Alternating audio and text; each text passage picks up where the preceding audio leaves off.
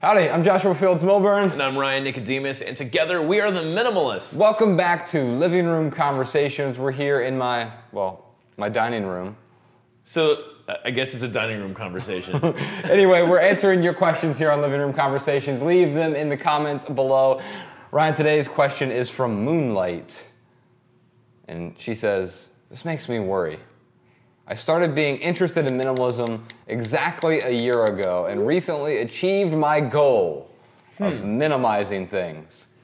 But for some reason now, I feel very empty. What did I do wrong? Oh. Well, first of all, I'm sorry to hear that. I mean, I think sometimes we often have unrealistic expectations that whatever we're trying to do, whether it's minimalism or a new diet or an exercise routine or a new place to move to or a new job or career path, or maybe we're going to finish this next project, whatever it might be, we think it's going to be the panacea for all of our problems. Yeah. But often it's not the panacea. In fact, when we think it, because the thing that stands out from Moonlight's question, Ryan, is I reached my goal. Yeah. If the goal was minimalism, it was probably the wrong goal. Well, it sounds like it was even more specific than minimalism. The goal was to minimize. And now clearing the clutter certainly is the first step of a minimalist journey, or it's most people's first step. Right. But if that's the end goal, it almost seems like maybe Moonlight was using this as a distraction from something. Oh. If she's feeling, or if they're feeling empty right now, I would suggest to you to really write down what it is you value in your life. Get clear on what your values are. Now, Josh and I got a nice worksheet that you can download over at theminimalists.com/V as in values. Yeah. So getting clear on there, and then you can kind of look at, okay, here's what I value. Also, here's a part of my values that I'm not paying attention to, because that's really where the emptiness is coming from. It's not coming from an empty apartment. I mean, yes, an empty apartment will certainly provide a situation for someone to sit around and sulk when they have nothing in their apartment. Sure. Because there are some things that we actually do value, but there's other things that I think you should pay attention to with your minimalism journey. I want to say moonlighting maybe started off wrong, because where we suggest people to start is really getting clear on the benefits of minimalism and why they want to go down this journey. Right. And if the only reason why was to get rid of things, then it's not super surprising that that's where Moonlight is right now. Yeah, I mean, I'm often thinking that you buy a hammer to fix things. Mm-hmm. You don't buy the tool, the hammer in this instance, to have the tool. Yeah. And I think sometimes what we do is we confuse the tool or the vehicle with the destination.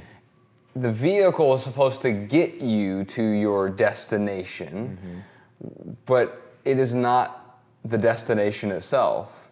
You buy the car, you rent the car, not to say you've rented the car, but so it can take you to where you are going. Yeah, minimalism is this tool that helps us, I agree, to get to this destination. It helps us to clear the clutter from our lives so we can focus on what is most important. And when you focus on what is most important, like that is where living a meaningful life, I think, happens. When your short-term actions are aligning with those long-term values, those long-term beliefs, but just becoming a minimalist doesn't lead to happiness.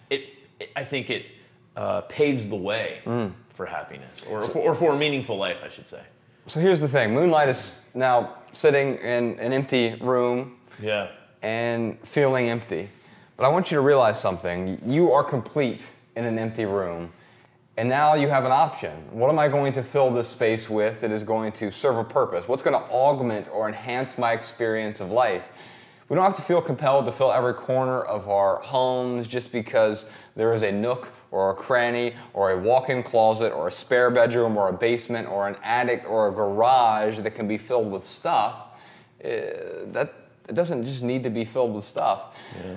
The question is, what are the things that are going to serve a purpose in your life now? And Ryan, to your point, the only way you're going to know what tools you need is if you know where you are going. So figure out the direction in which you are headed, and you're going to stop feeling empty if you have a purpose behind where you are going. Yeah, and again, Moonlight, like you're going to use your values, you're going to get clear on those, because that's going to be your compass. That's going to help you determine what you should bring back into your life.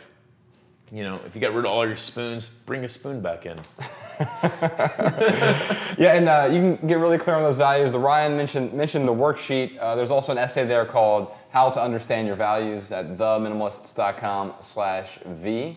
If you have more questions for Living Room Conversations, you can leave them in the comments below. Also, Ryan and I are getting ready to go on tour again. We're coming to a city near you with a live version of the Minimalist podcast. You can find the closest city at theminimalists.com/tour. All right, y'all. Love people, use things. We'll see you next time. See ya. The Minimalists.